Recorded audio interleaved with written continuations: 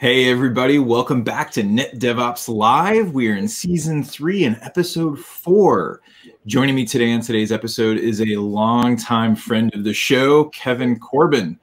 If you followed us through previous seasons or caught any of the previous season episodes that are there, Kevin's name may be familiar. He used to be an engineer here at Cisco along with myself, and we actually worked on a team together. And when we started the whole NetDevOps concept and network automation, Kevin jumped into that one with both feet.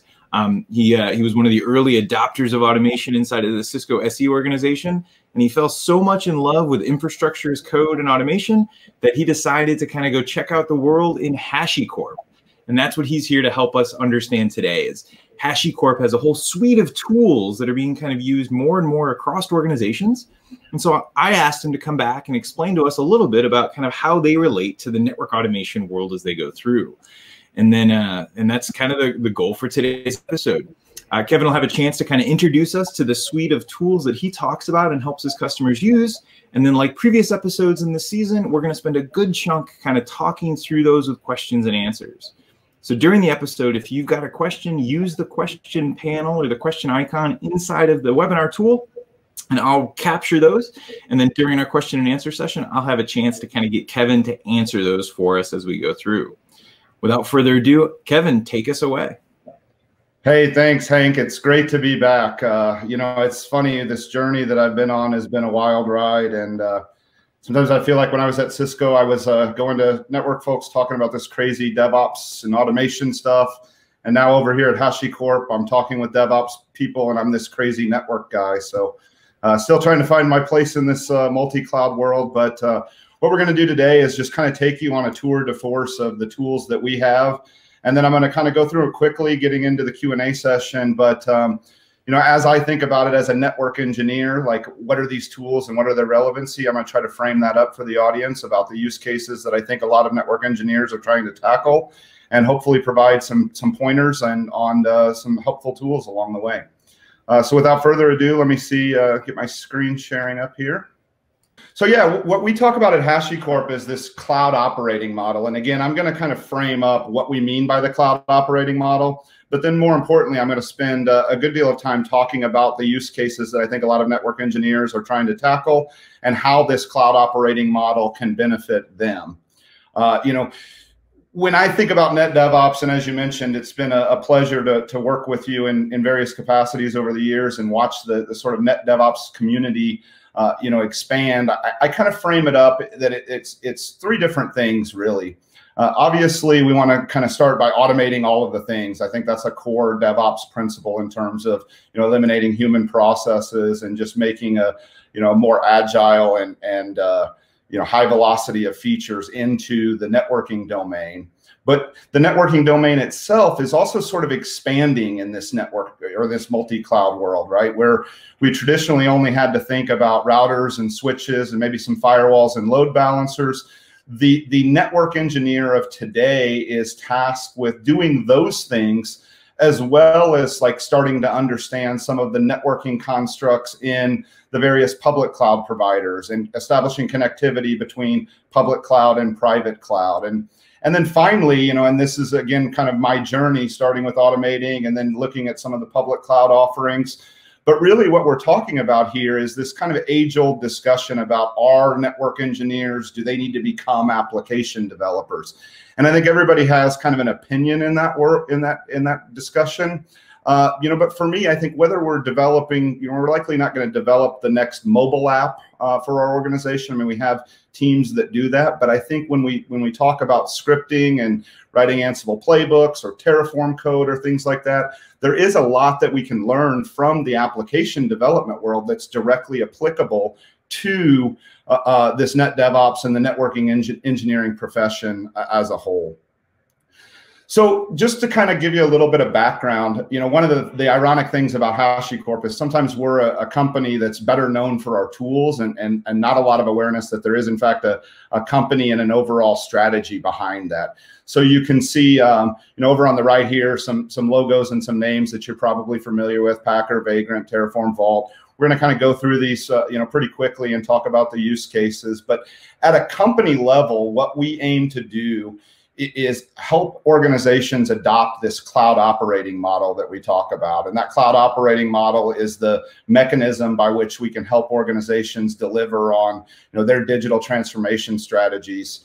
And the way that we do that is a very kind of simple yet aspirational statement, right? We aim to enable folks to provision, secure, and connect and run applications on any infrastructure at any time and at any scale. So it's been a wild ride coming over. I joined HashiCorp in June of last year, so just under a year. And in that short amount of time, I've watched the company almost double in size. I was hired in right around the 450 to 500 mark of employees, and now we're well over 900, and it is impossible to keep this slide up to date.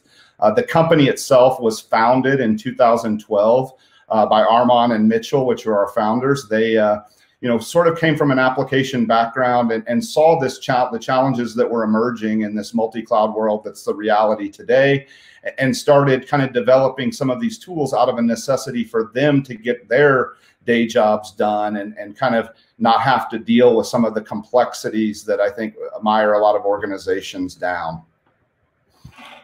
And the fundamental premise here is that we see, our point of view is that there's this generational transition underway. And this is kind of the basis for the cloud operating model. Historically, customers had largely dedicated servers that they would put in a private data center. And then that kind of evolved into this private cloud notion through virtualization. And now this sort of, dynamic modern data center across usually more than one public cloud. And I think that's important because early on in kind of the cloud shift, there was like this notion that we're going to just move everything to AWS and life's going to be perfect. But the reality is that for various reasons, we find organizations adopting, AWS for some things, Azure for some things. And then I think it's also important to note that in this slide, it is kind of easy to say that there's this is sort of a journey slide, and we ultimately want to get to this modern data center, and then everything's going to be beautiful and rainbows and unicorns. But the reality is that that's not the case. Core business databases, internal applications, those are likely to remain kind of on-prem in a private cloud or in an existing data center. And then, when we talk about those in terms of systems of record, then the goal is to say, okay, well, now as we're developing mobile applications to engage with our users, those mobile applications may be delivered in a public cloud, but absolutely have to have connectivity back into the existing data centers and the existing infrastructure.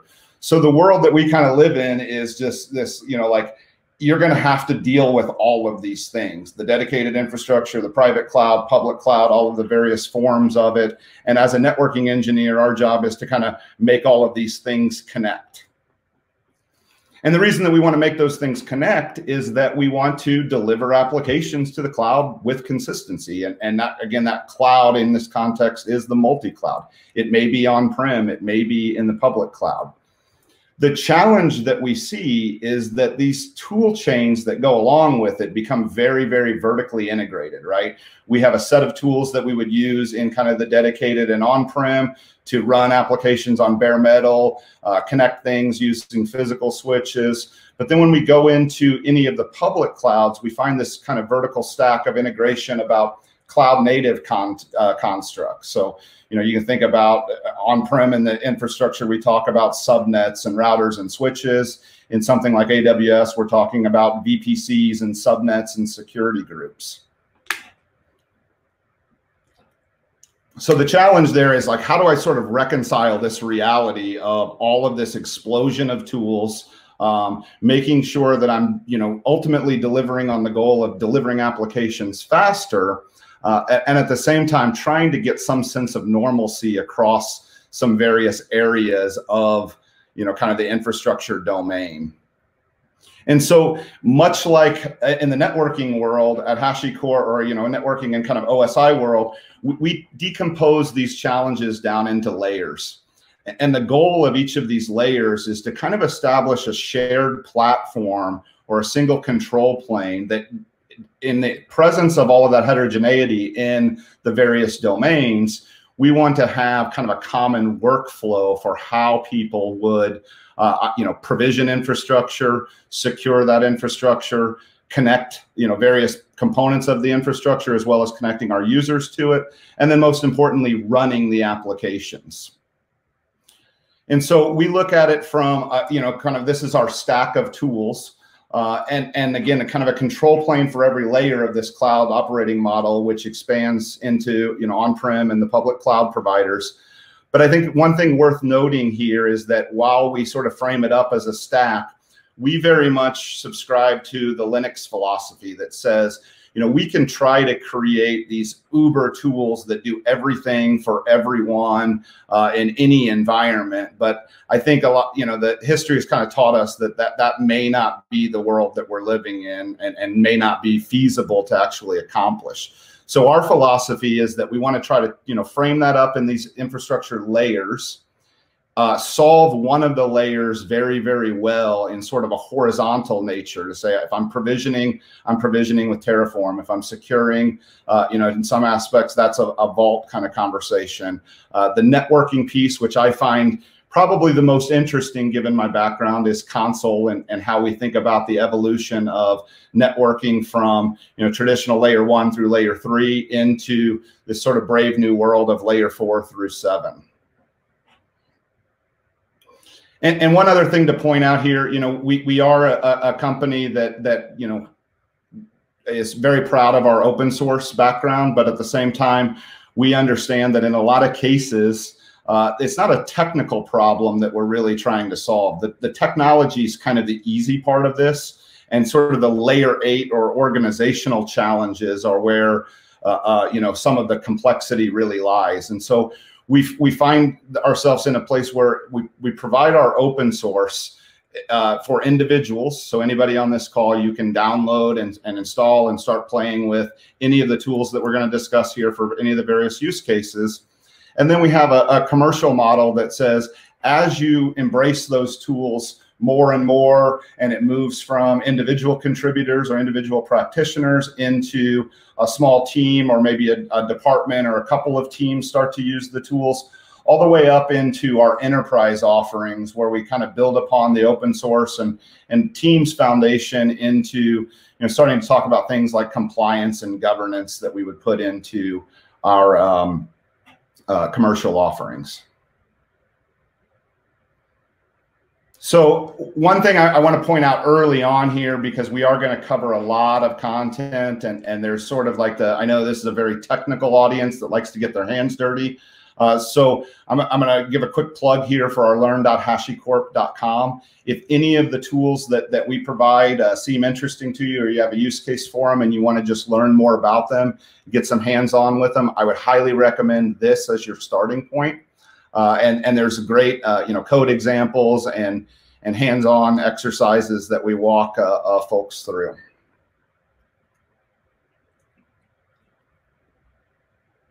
So let's dive right in and start with Terraform. I think Terraform is kind of the easiest ones as a network engineer to get, your head around, because, we talk about that sort of automate everything. Well, we, as network engineers, we provide infrastructure to the business, and we need to ultimately provision that infrastructure and make it, consistent across various environments. And we want to have, the ability to do that rapidly in an agile fashion and respond to the business demands that are coming in.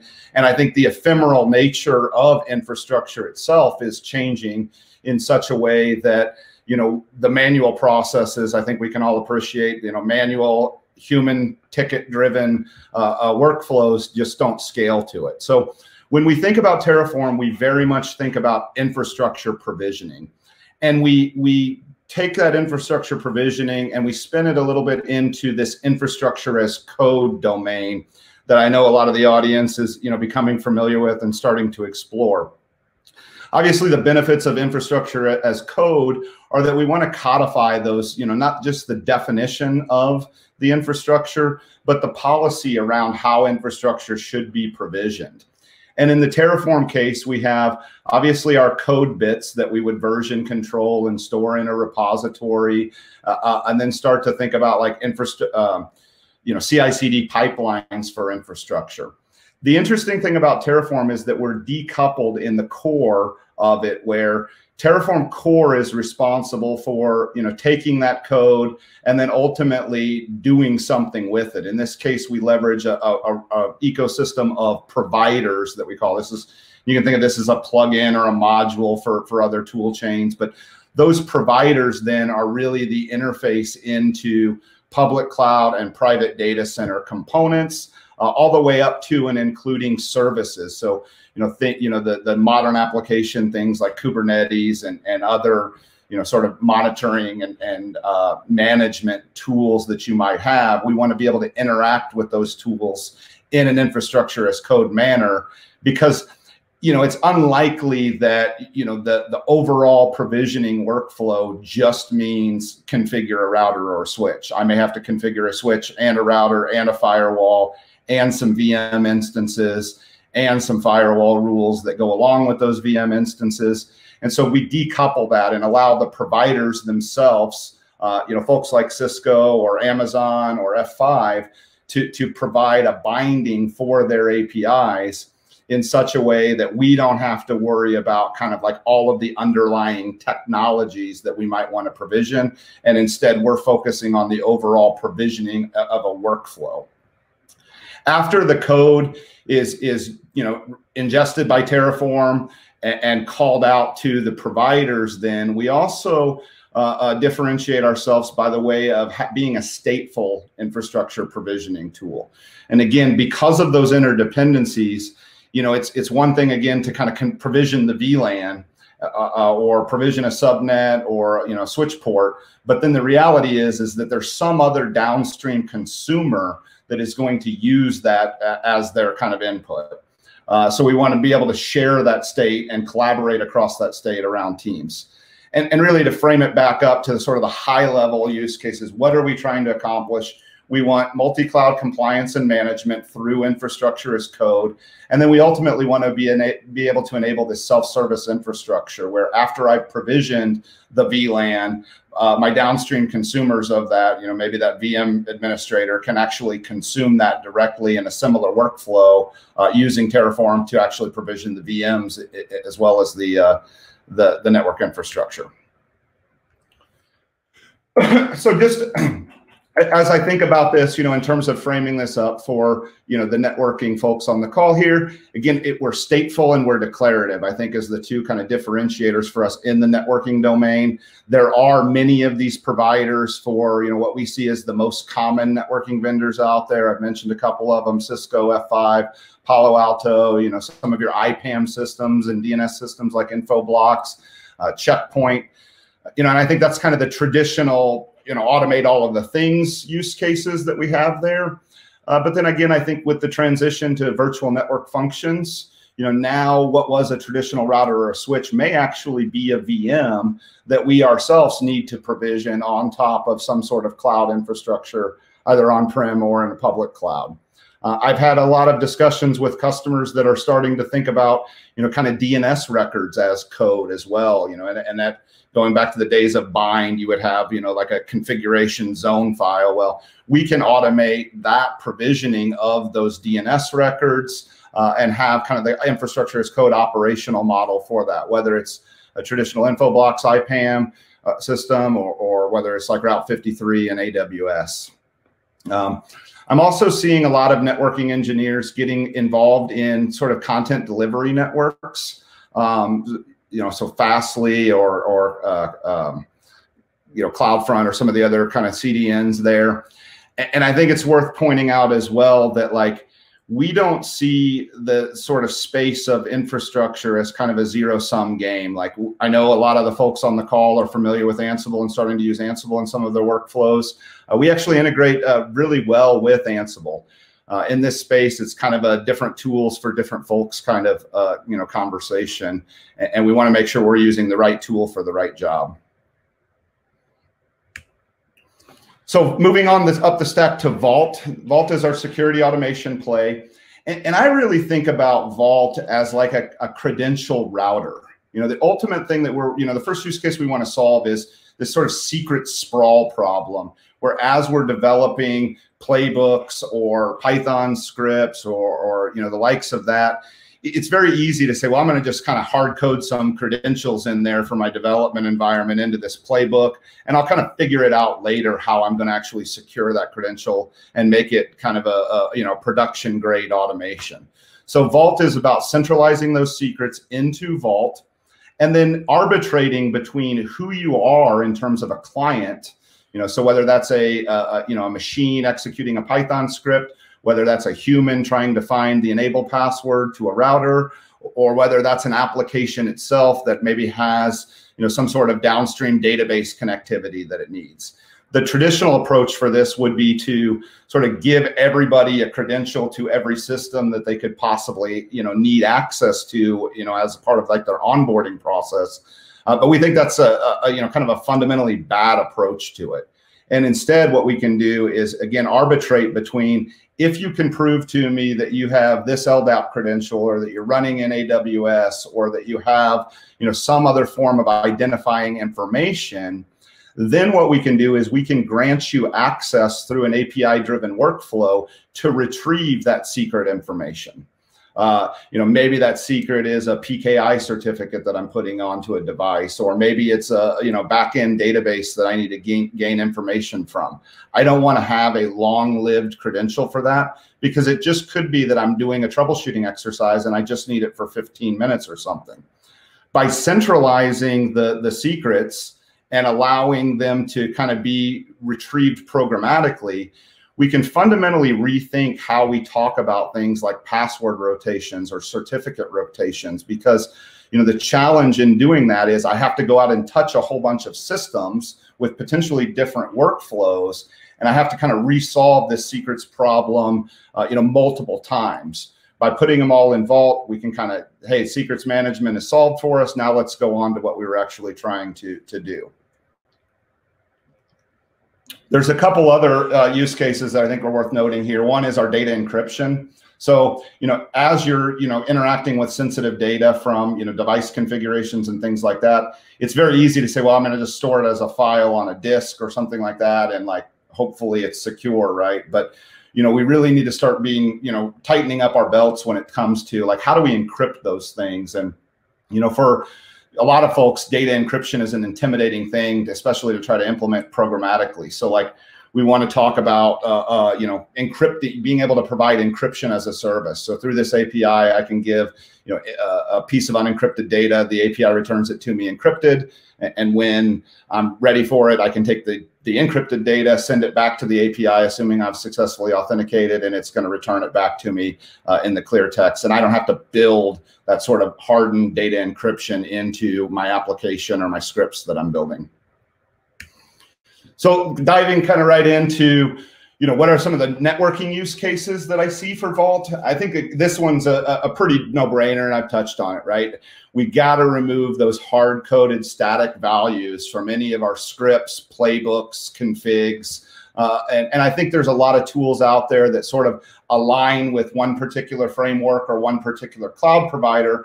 But again, the goal is that we have to make this available kind of to everybody that needs it, and have kind of a centralized place where we can audit who's accessing those, and have some control around like, how do we reason about rotating those on a, whatever our organization's policies are.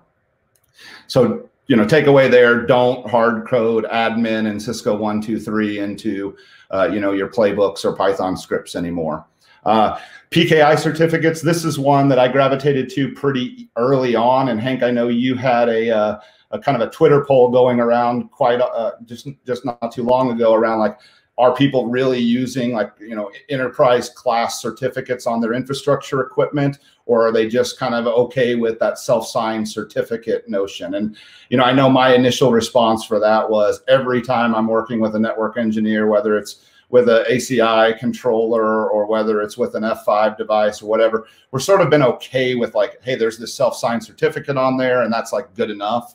And I don't think in 2020, personal opinion here, maybe, I don't think that's actually good enough. I think PKI certificates exist for a reason. We need to treat them like any other secret, and we need to get very disciplined about how we're managing them and rotating them in the same way that we think about like SSH keys for network devices. the same problems occur there, where I need to, have an organization policy that says I don't want these long-lived secrets living out there anymore, because now we're checking them into version control, and version control is sort of inherently a move forward in time, and we don't want to have somebody commit those credentials in there, because it's very, very hard to sort of erase that history. So we can kind of pretend that that's not going to happen, but it does happen, and so we have to think about we got to make them short-lived, so that if the credential is checked into version control, and we'll assume that that's going to happen, the TTL of that secret is so small, because we're rotating it so frequently, that when it does become compromised, the likelihood that it's kind of already expired and good for nothing is kind of the way that we're thinking about it. A couple other things I'll point out here. We do have this notion of a vault agent, and this is a really kind of utility function that goes side by side with Vault.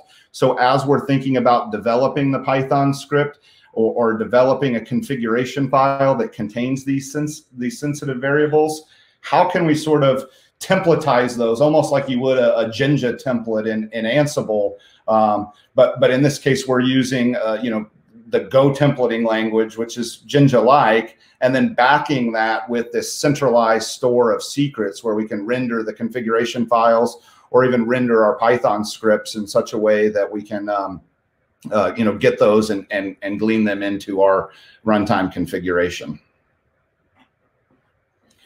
So moving forward to Vault, or to Consul, sorry, slip there. Consul is actually, my favorite tool at HashiCorp because of my network background. So we'll probably spend a little bit more time drilling into this one, in my talk here and in the Q&A.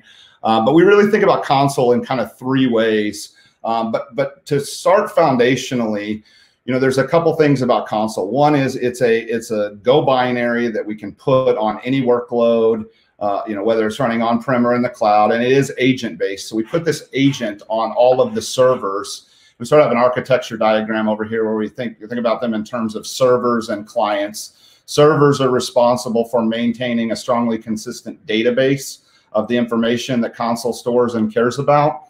And then clients are responsible for registering themselves with those servers, and not only saying, here's the node, but also here's what the services that this node provides. I think for me, one of the kind of biggest shifts in this transition that we're under is that we used to be able to reason about this kind of clean mapping between a switch port, a MAC address, and an IP, and then that IP had some semblance of an application or a service. When you talk about containerized workloads, the IPs themselves have become overloaded in terms of I might have 100 containers running behind that single IP, and they don't necessarily have any relation to one another. They may require different service policies. They may move around all of the time.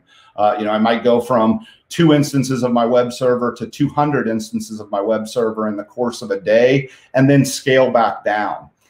In this world, the foundational piece of it from a networking standpoint is having an understanding of what those services are in the context of the application, not in the context of the network. So we call this the service registry.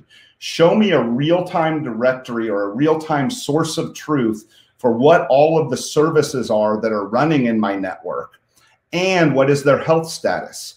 And I can use that source of truth, which is now shared between a network engineering community and an application developer community, to drive things like network automation, right? Those have downstream effects. If you go from 2 to 200 web servers, I likely need to update firewall rules in conjunction with that scale up. I need to update load balancing rules as a function of that scaling up and down. And then finally, in 2020, no networking discussion is complete without the notion of a service mesh. So we also enable through Consul this kind of service mesh approach where we can say now, in addition to understanding where all of those services are, as a networking function and a networking platform, I can provide what I like to call secure sockets as a service. If you give me 2 TCP endpoints anywhere in the network, I can guarantee that we can mutually authenticate those 2 workloads, make sure that it's in line with the intention should they actually communicate with one another, and then finally encrypt all of the traffic in between those endpoints without having to burden my application developers with doing this. So we really are just kind of moving up the stack, where layer 3 was sort of the foundational, kind of traditional networking platform. Now with service mesh, that's moving up into layer 4, and we're providing a curated layer 4 experience for our application developers and consumers. So a couple of the use cases here that we'll kind of briefly chat about. And I mentioned service registry a couple times. You know, in the NetDevOps community, there is this huge, demand for a source of truth. My kind of philosophy on that is that source of truth needs to be, one is I don't know that the industry will get to a single source of truth. And instead, I think we're going to have like federations of sources of truth, and being able to kind of, derive meaningful insights from the various locations. But more importantly, this is a shared source of truth. It's not just about what's in the network. It's a source of truth about what's running on the network in terms of nodes and services. Consul, with that, its agent architecture. There's some very interesting videos you can read around this notion of Vivaldi, which is a decentralized network coordinate system.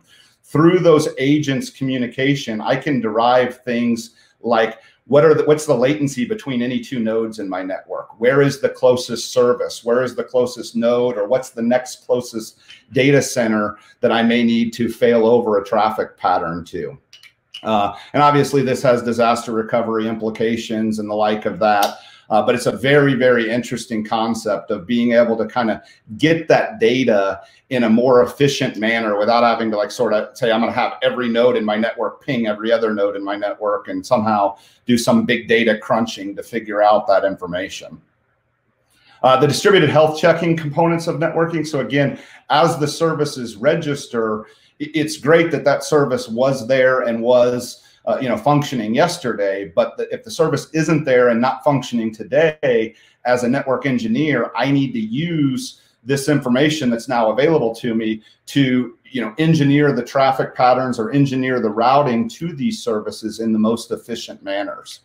So and that, again, I've mentioned this a couple times now, but this sort of dynamic firewall rules and load balancer pools, I mean, I think that's one common use case that a lot of folks are struggling with, is like sort of, how do I make sure that the server pool behind a VIP and a load balancer is actually accurate, and have a little bit more intelligent health check that goes along with it than, can I talk to port 80 on the web server? And if I can talk to the port 80, I assume that everything's good and I'll send traffic to it.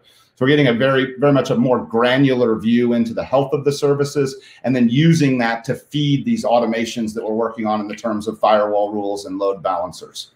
And one of the key mechanisms that we do to sort of make that happen or glue that together is we're able to take existing scripts and playbooks that you may be developing and actually monitor this service registry for changes to it. As the web server scales, the new instances register themselves with the service registry, and I feed that to my downstream scripts, and they're given the input of what's the state of that service and all of the healthy instances, and I use that as input to feed workflows that are still IP and port driven.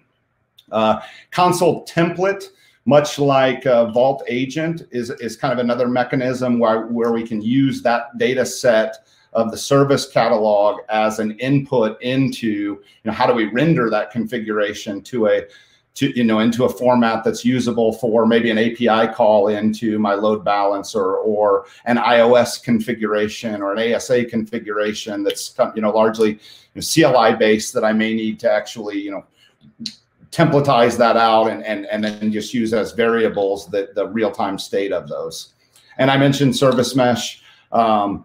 Secure sockets as a service is the way I think about it. Let me provide a foundation where I can guarantee the authentication, authorization, and encryption of that communication in flight between any 2 services in any infrastructure, in any cloud, public or private. And a little bit of a shameless plug here. I'll point out we do have, I've been working, pretty heavily with some of the folks at Cisco. I know there's a lot of Cisco customers on this call. So we actually have a ACI App Center app coming soon, where as an ACI operator, I can actually glean some of this information and visibility into the deeper service levels of what those nodes or those endpoints on my network are actually providing, and kind of use that to gain additional insight into what I'm talking about. And I think to kind of make that more concrete, right? What happens in a lot of organizations is the networking team will take a ticket that says my application isn't behaving well. And then that immediately kicks off this kind of long resolution process where you say, okay, well, where's your application running? Can you give me its IP address? What port is it listening to? Where are you coming from? All of those sort of, resolution type problems. With this level of visibility, we're giving a deeper level of insight into all of the health checks and nodes and services that Consul knows about, and then are able to render that and enrich the data that's already present in something like ACI. So moving kind of up the stack again here, Nomad. So Nomad is our application automation. This is where we run infrastructure. And I think this one is sort of in a space that's getting a lot of airtime with things like Kubernetes or serverless functions. And when you think about that kind of generational problem that we started out with, I think it's one thing to say, like, just move all your applications to Kubernetes and life is going to be good. And while Kubernetes does offer a great series of functions for an application developer, what we find is that there is also, in addition to those kind of container orchestrations and scaling and managing these modern applications, there's also a good deal of customers that kind of want to bridge back to the future, where it's like, that's great and that's what we need to do moving forward. But I also have these Python scripts or these Go binaries or these Java applications or just VM workloads that I also need to schedule and orchestrate. And it would be really nice if I had one tool that could do kind of the container side of it and the legacy application side of it, or a Python script, or something like that. And then the third use case for Nomad is kind of this batch workload orchestration. And again, as a network engineer, I think we can kind of get our heads around this one, where it's like, hey, every night at midnight, I have this Python script that's going to go out and collect all of the running configs from my devices. And that's great if you want to write a Python script to iterate across the 100,000 devices and get all of that. But we can think about this now in more of a microservices approach, where it's, hey, if I can get a Python script or an Ansible playbook that backs up that configuration for one device, and then parallelize it by putting it into an orchestration system, and so I'm just going to run 100,000 instances of that now, and each instance is responsible for collecting one job, or one configuration, then my job as the developer of that application or script to tackle that use case ends up becoming remarkably simple to do. And we can really give kind of a production hardening spin on the sort of artisanal Python scripts that a lot of folks are developing. So how does this apply to the networking? And again, this is where, if we go back to the framing of the conversation, a lot of NetDevOps engineers are in fact network, application developers now. And one of the things that I had a lot of conversations with is, as we help them, develop that Python script, like, okay, now how do I run this in production? So Nomad, when you think of Nomad, just think of it as a dead simple task scheduler for your automation scripts. And I kind of view it as this sort of modern replacement for, what used to be the tools server, where instead of it just being one monolithic server where we pile a bunch of, scripts and things like that, now we can kind of have our own platform for how we, run those tools without having to, sort of see if the Kubernetes team will allow us to launch some pods on there, and just have a much simpler way of kind of running those automations. And the good thing is should you use that in terms of the overall Hashi stack, whatever you're running in that Nomad scheduler is going to have very, very readily accessible information that comes from Consul for getting the service registry data, feeding it into my scripts for things like inventories or the IPs or ports of where something's running, and then also Vault integration so that I don't have to hard code those credentials directly into my playbook. Instead, I can just assume that when they're running on top of Nomad, I can easily access those in a dynamic fashion. So we covered a lot there, and Hank, I want you to note that it's 10:40. You told me to go 30 to 40 minutes, and I went exactly 40 minutes. I put some resources in. These slides are going to be made available to the audience immediately after. The learning tracks is where it starts. Again, we covered a lot of information. If you're interested in any of this and want to get started, learn.hashicorp.com is where it's at to kind of get the overall foundation. We also have Instruct as a platform, which has self-paced interactive lab environments, similar to kind of what the DevNet sandboxes do. And then I put a couple links in here to the documentation for all of the tools, as well as when you get the slide decks, there is a series of kind of curated slides that I threw in there for everybody around how you might use these use cases in reality, a little bit more meat behind the bone there. With that, Hank, I'll throw it back to you for some what I expect to be some lively questions and answers. Hey, Kevin, thanks so much. That was a great breakdown and kind of overview of the different tools that are in the Hashi model, and gave us kind of a way to look at how they fit together. I was able to put together a bunch of questions here from your presentation that I came up with, as well as a few from the audience. So let's talk through some of these. The first one I want is, so HashiCorp has been obviously very popular with application developers, in the cloud world. Everybody knows them in that space. Why does HashiCorp care about networking people and network infrastructure? Like, where's the relevance? Why were they recruiting folks like yourself? Yeah, I think it starts with the high level premise that like we're out here to accelerate application delivery, and when that's a kind of tossed around pretty lightly these days, but it sort of takes a village, right? I mean, it's not just go put everything in Kubernetes and life is going to be good. Like, these things have to run on top of networks that are going to connect multiple Kubernetes pods, connect those Kubernetes pods to VMs that are on-prem, VMs that are in the cloud. And so again, we think about the workflow that goes into all of that, and not necessarily like, what is the underlying technology? The network technology is important, it's there, but how do we make sure that we're provisioning it efficiently with the application in mind and the things that are running on the network as opposed to just what's in the network? Mm-hmm. No, that makes sense. And I think and we've seen this in other places, as more and more of the application folks are having to deal with outside of just a single cloud world and connect things together, the network is becoming important, as is security, as is the larger systems and private data centers and all of those. I want to spend a little bit of time diving into the Vault piece, because this is an area, Vault's a tool that we use inside of our environment in DevNet Sandbox to manage our secrets. And I was thinking through it more as you were going through the piece. So let's say that I have my Python script that's going to connect off to my network devices that are out there. You've mentioned inside of Vault, when you're in like the cloud world, you're going to authenticate based on all sorts of metadata and attributes that are out there to prove that your client has access to the credentials you're after.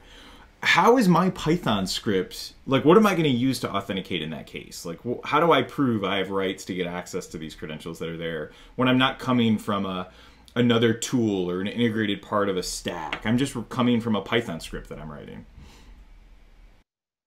Yeah, and so in the Python script, for starters, like, we have the ability to have an API-driven workflow for Vault. So everything that Vault does is starts and ends with that API. So you can interact with that with common libraries like requests and things like that.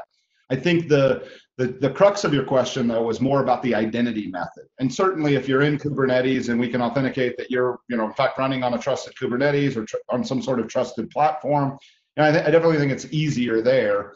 So when you're not in those environments, though, we do offer some additional kind of identity methods that you may actually have access to, right? I may not be running on Kubernetes, but I do have access to an on-prem LDAP system. And if the user that's executing that script can be authenticated to that LDAP or Active Directory system, then that in turn gives them the identity that they need.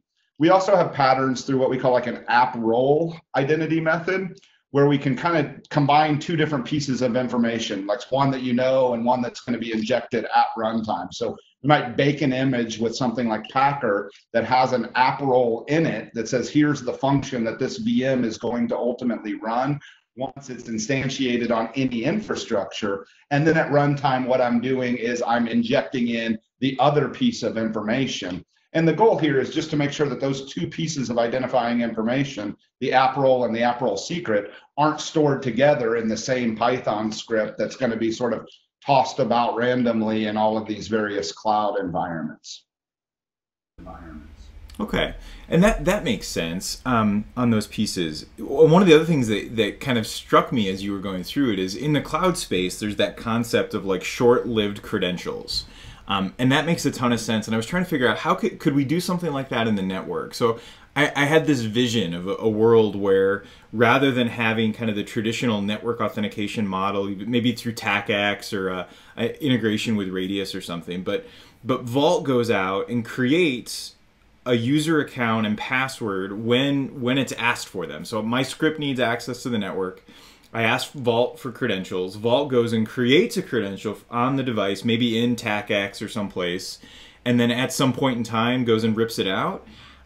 Is that the kind of thing that you think may start happening kind of as we modernize the way that we manage credentials in the network space? Yeah, absolutely. With all of our tools, we sort of try to take this crawl, walk, run approach to it. And you know, I think when it comes to whether it's a username and password, a TLS certificate, an SSH key, there's sort of these opposing forces where we leave those things very long-lived because it's hard to rotate them. We have to touch a bunch of different systems, and we have to do so in a coordinated fashion to make sure the rollover of that key happens in a graceful manner. So for us, it starts with getting the workflow down to centralize the secrets into Vault, programmatically access them on demand, you know, even if they're sort of longer lived credentials that happen to be living in Vault. Once you have that workflow down, the actual data, the certificate, the secret itself, starts to matter a lot less. And you can use that as the sort of inflection point where you can say, now I can rotate that certificate every day or every 2 days, instead of what we see today. It's sort of like the running joke is like, you provision a certificate that has a lifetime that's a couple years longer than you plan on being at your job because you never want to actually rotate that credential. Yeah, that sounds familiar. I may have done that myself here fairly recently with some stuff. So on that, two more, and I want to talk about some of these other pieces. I don't want to spend our entire Q&A just on Vault. So you mentioned Vault and PKI, which I think is important. Vault can store certificate data, but is Vault a CA? Can it act as like your signed CA for an enterprise? Yeah, it can be either a root CA or an intermediate CA. So what a common pattern is there is we might see an organization issue a intermediate certificate from their kind of traditional CA infrastructure, but that may not have that sort of dynamic nature to it where it's API driven and I can request certificates on demand. But because the trust chain is established through the intermediate CA, Vault can issue those dynamic certificates, and they're trusted, and we get browser recognition and all of that. An easy way to think about it is sort of being able to enable organizations to kind of have an internal shared service that resembles something like a Let's Encrypt that you might find on the public internet. That makes sense. And I didn't know that feature. That's something we'll have to look at because we're trying to figure out how to do our own internal CA stuff in Sandbox, and we've been looking at pieces, and we've got Vault deployed, so we got to figure out how to connect them. And then on the rotation for accounts for things like routers and firewalls and load balancers, have you seen or has anybody worked on plugins or tools that will use Vault to dynamically do that rotation for us? Or just because I can rotate them quickly because they're stored in Vault, is it still up to me to go rotate them though? It could be, and there's various degrees. I have seen a number of community projects, and so it's probably worth noting, and I don't know that I called it out explicitly, we sort of break it down into the identity side and then the secrets engine side of Vault, right? right? What is the, secrets engines for a MySQL database or secrets engine for AWS grids? And I have seen some, some implementations and community things around getting like a Cisco router secrets engine or something like that. But even in the absence of all of that, let's back up to a lot of organizations already have a tool or a process or a script in place to handle the rotation of it. All we're doing with Vault is feeding that as a source of truth for what should the credential be. And with things like Vault Agent, then we can also supervise that secret in the Vault API. And anytime that would change, then we fire off automatically those downstream automations to handle the rotation for us, whether that's in real time or sort of near real time, or maybe even a little bit more asynchronous in just kind of a traditional workflow. The key is that once you get there, how many times you do it doesn't really matter. So let's change gears a little bit and talk about Consul.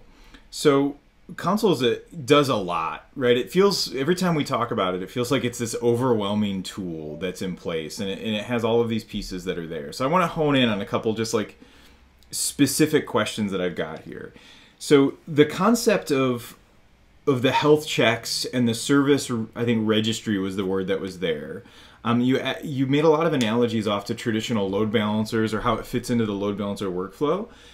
Can Consul replace like a traditional load balancer piece? Like if it knows what's connected to a service, can you just point at Consul and have it handle the actual load balancing and reverse proxy use for you? The reverse proxy, maybe not so much. Instead, we rely on kind of ecosystem partners like an Nginx or an HA proxy for kind of the reverse proxy use cases, or even in a scenario like with some of our integrations with F5, like the data plane itself is again a kind of an underlying technology for us. Customers make choices around those underlying technologies, and we don't really have an opinion one way or another about which one you should be using. Instead, we think about Consul as the control plane for that, where in some cases it may make sense in a traditional like service discovery to say, hey, I need an API service, and through like Consul's DNS interface, we might just be able to hook into that and say, tell me where the API is, and DNS returns an IP address and maybe some SRV location around a port that I need to connect to, and we can get some basic round robining off of that. But I think a lot of folks on this audience would appreciate that DNS round robining that sometimes isn't the best like load balancing scheme to have. So when you need more advanced layer 4 through 7 capabilities, we would either integrate with HA proxy, F5, so on and so forth, and then use that network automation to be able to feed the real-time service registry with health checks and feed the downstream automations about how those devices should be configured. Okay. Not a lot different than when we get into the service mesh, where when you think about a service mesh and some of these emerging like sidecar patterns where we have this Envoy proxy or an Nginx proxy that sits alongside of ours, it's actually Consul in the background that's pushing in the TLS certificates into that configuration, understanding what the upstreams are that need to be configured for that in terms of the IP address and port information that needs to be fed into that load balancer or proxy, and then handling kind of the management plane or control plane of it, if you will. Sure, and that makes sense, and I think that helps clarify a bit of those. It's not like Consul is going to replace some of the work pieces that are there. The work we have to do is how do we pull them together so that the data and the configuration of those load balancers are driven in this dynamic fashion. Here's another one. I think for me, just to double click on that one second, Hank, I think for me, the sort of realization around Consul was that, in a traditional network kind of engineering mindset, I think there's a tendency to think about things in terms of layer 1 through 3. We understand the physical world, we understand the data link world, we understand the networking layer, and we provide IP addresses as a service to our downstream, and we route those IP services. And again, that was fine when the IP was the thing, right? But now it's services, and the IP address is overloaded and something that we don't control as well in like maybe a public cloud or a highly dynamic environment. Yeah, no, and that makes sense. The health check piece for Consul, I remember back, and I think it was one of the last Cisco Lives we were at, you had one of the demos that you wrote was like a console dashboard that showed network devices and if they were up and functioning. It was a way you used to make sure that the demos worked. But I'm trying to figure out, like, does that health check capability, could it replace something like a Nagios or a SolarWinds panel that's doing, like, is my network up? Are things functioning? Is that a use case where Consul might fit in for those types of pieces? Not necessarily that those tools aren't adding other value, but is that the type of thing that the health check gives you? Is my network up and working? Yeah, and I think the way I think about this is, you know, the sort of traditional network management is I'm going to have some system, call it Nagios, call it whatever, and it's this like centralized server, and it's going to go out and run these checks periodically, right? But with those systems, we kind of have two inherent problems. One is the scalability of the system. When I'm monitoring tens of thousands of nodes, my poll time might have to go up to 5 or 10 minutes to poll those services across hundreds of thousands of devices. And secondarily, it's sort of pretty coarse-grained. Like I can ping it or I can connect to a TCP port. The distributed health checks in Consul push some of that monitoring back to where the application lives, and we can do things like incorporate, like, what's the memory utilization on the server that this service is running? Can it reach the downstream, you know, database or API layers that go along with it? And then provide a better, more trusted view of, is this service healthy, that spans across the network domain and the application domain. Well, and that makes sense for the applications where you can load an agent on. But I'm picturing, so I've got an environment with hundreds of firewalls, because every one of our pods has a firewall in front of it. Could I use Consul to make sure that those are up and that any connect is working successfully, that like the device is SSH, that it can reach the internet, like the checks that I want to do is. Because in this case, like I don't have, it's not an application piece. My service isn't like a web browser. It's these other things. Like, is there a way to fit that into that world? Yeah, I think the application's always in the eye of the beholder, right? For a network engineer, the network is the application. That's what we're paid to do, right? And so yeah, we have tools, you know, that kind of fit into the Consul ecosystem. One that I'm a big fan of is something called the Consul External Services Manager, which is I can't necessarily run an agent on there, but I want to kind of bridge the gap between the traditional centralized approach of being able to probe and things like that and get those health checks, but then also on the back end incorporate them into the overall consolidated real-time source of truth. So like you mentioned, one of the demos that I ran at Cisco, yeah, and that was a great use case for Consul, right? You know, when we thought about configuration management and infrastructure as code, it was all great when you had the static inventory of nodes that were the production environment. But as we started thinking about, like, how do we spin up a replica of the production network using something like a Cisco Viral, now all of a sudden I have these nodes that pop up and I want to know, are they ready? And where are they at? Like, what IPs did they get when they got assigned, so that I can then feed that into, you know, whatever else I was going to do from a network automation or configuration management standpoint. Okay. I'll have to look at that a little bit more, because there's some interesting use cases there that I like. We are quickly running out of time, and I'm looking at the questions that I've got here. And there was one I definitely wanted to get the answer to. And you didn't dive into these tools specifically a whole lot in the presentation, but I know as a network automation engineer, they pop up. And so can you help, you talked about Terraform a bit, but there's also these other tools from Hashi, Vagrant, and Packer. And they all seem to, at their heart of it, like spin up some resource someplace and tear it down. And I know there's places where I use Vagrant fairly regularly. There's places we use Terraform regularly. There's places we use Packer. But I don't know if I'm using them in the right spots and where it goes in. So as an engineer just getting started with infrastructure as code, how do I figure out which of those tools makes the most sense in a use case? Well, I think they solved a couple fundamental different problems, right? So, and poor Packer and Vagrant, they don't get a lot of love because they've been around for so long, and we just sort of assume that everybody knows what they are, which is a great question. Again, tying this back to that overall application lifecycle, whatever that application may be, whether it's a network device or whether it's a mobile application or whatever, the first thing that we need to do to increase developer agility is give them access to something resembling the production environment in a way that's very low friction. I would run run my application on my local laptop using things like VirtualBox or VMware, and sort of that being the hypervisor. So we very much think about Vagrant as being able to provide that dev local environment. I don't have any other dependencies. I don't have to file any tickets. I can take a VM image, add packages to it, add my application code, add my Python scripts to it, test out a trial configuration on a virtualized, networking device, those sort of things. After I've built that image of what that VM is locally on my machine, I now have to take that from development and put it into production. And so Packer is the mechanism by which we take a VM image, and this is an infrastructure as code approach. So we say you start with a basic Ubuntu machine, you add these packages, you drop this application code or this script into it, and then you have now this immutable image that I'm going to want to deploy on some number of target environments. And so Packer is responsible for taking the machine definition, the image definition, in the same way you think about like a Docker file for composing a container image. Packer is responsible for creating those same sort of immutable images.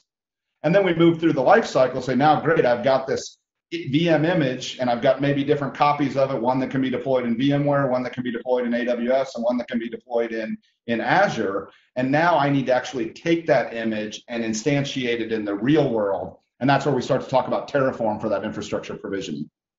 Okay, and I think that breakdown makes a ton of sense. All right, last question, and I think this one will be a short one. So you're out there talking about the HashiCorp tools and ecosystems and helping customers solve problems. Which teams and the customers are you talking to? Are you talking to network engineers and operators? Are you talking to cloud people? I see your smile. I think I kind of know the answer. But let's say I'm a network engineer and I want to be involved and help some of these pieces. Any recommendations to those folks? Yeah, so depending upon the product, or in a lot of cases, even within one product, we do end up talking to a lot of different, personas, right? And I think, it's sort of hard to kind of put a persona around an engineer of any discipline these days, right? Our job descriptions are rapidly changing in this multi-cloud world. So, again, when we think about it in terms of the layers, right, there's somebody in the organization that's responsible for infrastructure provisioning. And that sort of is more broad-based in the cloud environments, but kind of, we're trying to take that same operational model and push it in, more pervasively across public cloud and on-prem. Vault is obviously generally led by kind of a security persona. And then Consul, again, it's being the Swiss Army knife that it is, right? I think there's kind of two personas that we talk about there. One is the kind of modern application developer that says, hey, I need a service mesh that with mutual TLS authentication and encryption. And then the other persona that we talk there is very much a networking persona where it says, hey, I have to automate these firewalls. I have to automate these load balancers. And in order to do that, I have to have a reliable source of information about where these other things are running, again, on top of my network, as opposed to like, hey, I've got IP addresses on interfaces in a network, and that's great. I need to manage those, and I need to care about them greatly. But just so much as that, I also need to care about what the IP addresses and ports are for the things that are providing the services. And that's an invaluable piece of information to me in that sort of source of truth search that I think a lot of NetDevOps engineers are on. Awesome. All right. Well, thank you so much for joining me today, Kevin. This was a wonderful discussion, kind of helped a lot of pieces. And I think we could probably do an entire NetDevOps live season just dedicated on the Hashi tools. Unfortunately, I don't know if I'll get that opportunity, but I'll keep bringing you back as often as you're willing to go through on that. So any final words for the audience? No, Hank, thanks for having me back. It's been a little bit of a homecoming here to the NetDevOps. Interested to see the attendees. I'm sure I've got some familiar faces out there watching my ugly mug right now. All right. Thank you again for all joining us today for our discussion. And so if you're looking for the resources for this episode, you'll find them on the webinar resources section under NetDevOps Live for today's episode. You'll find docs and links to the documentation of all the tools that Kevin talked about, links to those Learning Lab resources that are there. And of course, if you're looking for a sandbox to try out, we've got some suggestions that are in that spot as well. Now, please always take a chance to put some code where the knowledge comes from. And in this case, let's look at that Terraform piece. We've got the ACI always on sandbox. We've got webinars and resources out there for tying Terraform into your ACI policies. So let's see if you can go ahead and create an infrastructure as code ACI application profile for something like that traditional web app data 3-tier. It's a great example use case and trying to try out some of these different technologies and infrastructure as code. And bonus points if you bring in other tools from the HashiCorp ecosystem like Vault to manage some of the credentials that are out there. Now, if you're looking for more information on NetDevOps, check out the NetDevOps pages up on DevNet. Developer.cisco.com/NetDevOps or /live will show you all of the previous season's episodes, as well as let you register for the future upcoming episodes that are scheduled and have yet to be recorded. And then if you're looking to get started, you're in those early phases, I always like to send people off to the Network Programmability Basics video course to introduce you to all of kind of the fundamental topics necessary as you drive into these areas. And we are not done in season 3 yet. Next week we have another Kevin Schreiber from Postman will join me to talk about how we can give our network a rest by using Postman to tackle all of those wonderful REST APIs that we're seeing pop up across our platforms. So please register and join us next week for that episode. And then as always, if you have any more questions, please reach out and stay in touch. You can find me at hapresto@cisco.com, in WebEx Teams or email, or hfpreston on Twitter. And be sure to follow Cisco DevNet on all the social medias. With that, thank you so much for joining us for another episode of NetDevOps Live, and we will catch you next time.